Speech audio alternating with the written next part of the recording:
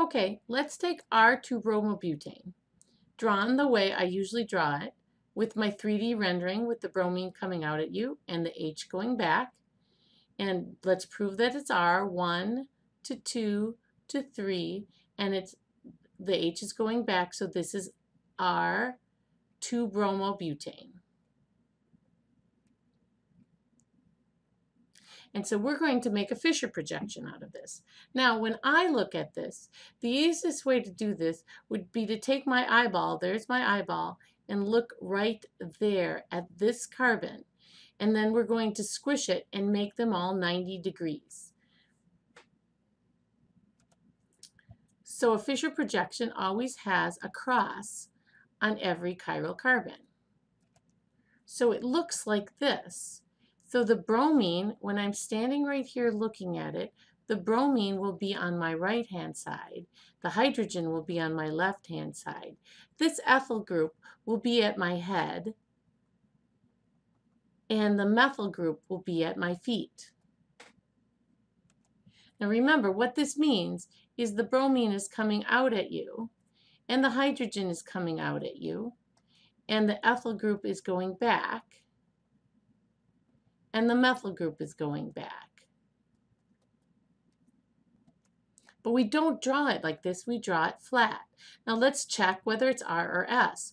1 to 2 to 3. So when we look at this, it is going in a counterclockwise motion, 1 to 2 to 3. So it's S.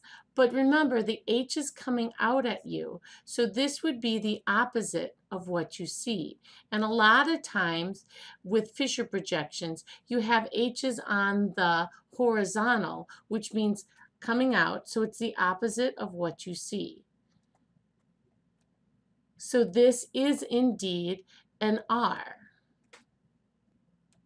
So it's pretty easy to see the enantiomer. If I do the other Fischer projection,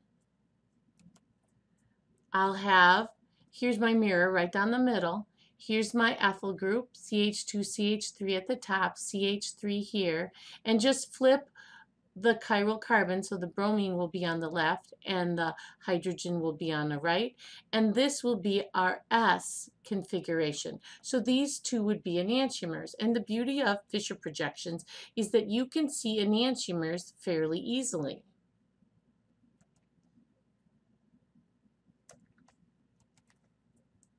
So I'm going to just draw see if I can make it random, draw a Fischer projection.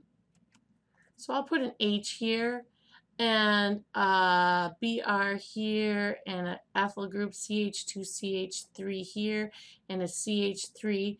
And remember, with only one chiral carbon, it is either the enantiomer or identical. So we're going to see which one this is. Does it match this one? Let's call this 1 or 2 or R or S. So this compound right here, 1 to 2 to 3, the H is going back, so it's the same as what we see.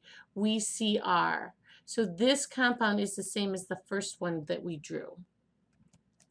Well, now let's look at 2 chiral carbons. So I'm going to take this compound right here, let's name it. I'll have a bromine coming out and a OH coming out. This, of course, will be named, numbering it this way because oxygen takes precedence. So this would be 3-bromo, 2-butanol.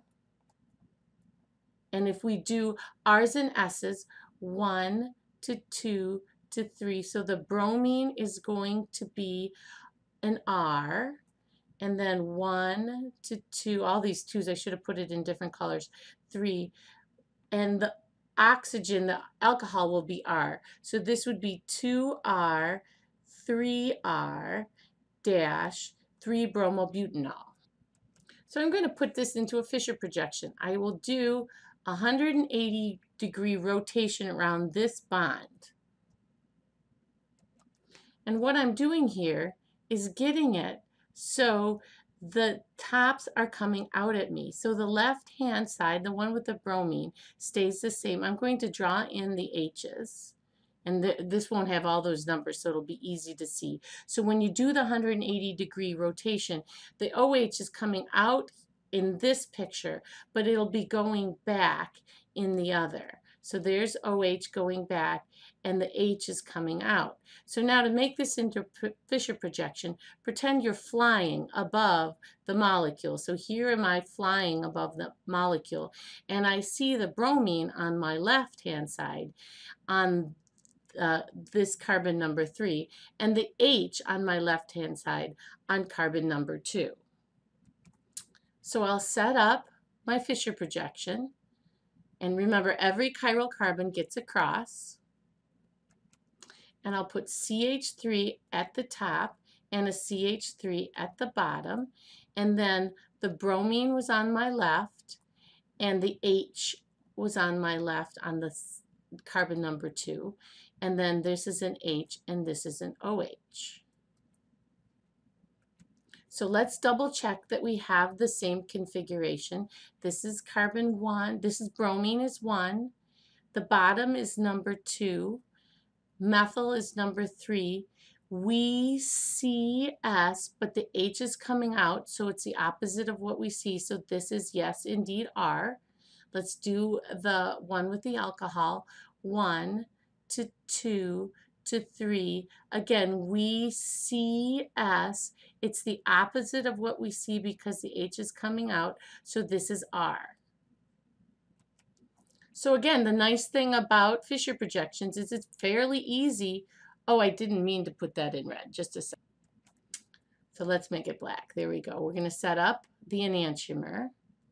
So every cross is a chiral carbon and CH3 on the top. You usually have the carbon chain up and down, and then just flip both of them. And if you can see, when we do this, it's really easy to see the mirror going down the middle. There's the mirror, and these two are enantiomers. And because we've already done these as reference, it's easy to remember that when you flip these two, this will go from R to S, and this will go from R to S. And then if we're going to do the other stereoisomers with 2 chiral carbons, we're going to have 4 stereoisomers. I'm going to set up both my Fischer projections. Sorry, this is a little crowded here.